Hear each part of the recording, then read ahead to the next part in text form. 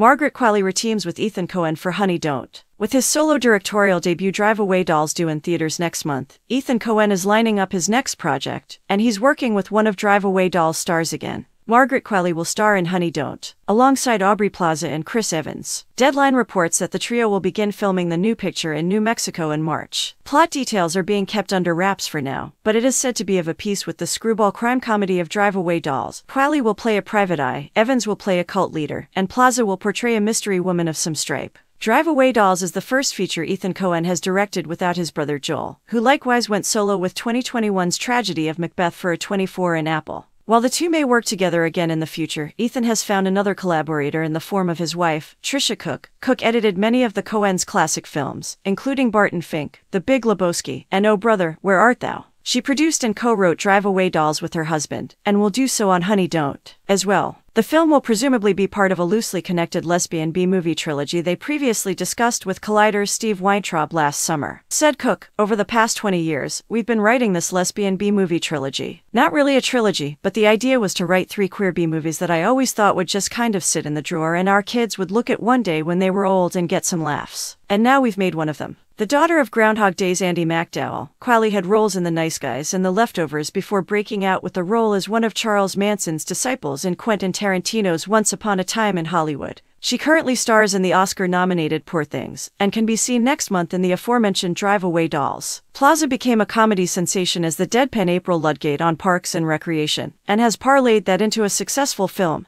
and TV career. She recently starred on the 2nd season of HBO's The White Lotus, and will soon be seen in My Old Ass, a time travel comedy that debuted to great acclaim at Sundance. Best known for his own MCU role, that of the living legend of World War II Captain America, Evans has pursued darker roles since departing the franchise with Avengers: Endgame. Last year, he starred in the Apple action film Ghosted and the pharmaceutical crime drama Pain Hustlers for Netflix. He can next be seen alongside Dwayne Johnson in the Amazon holiday action film Red One.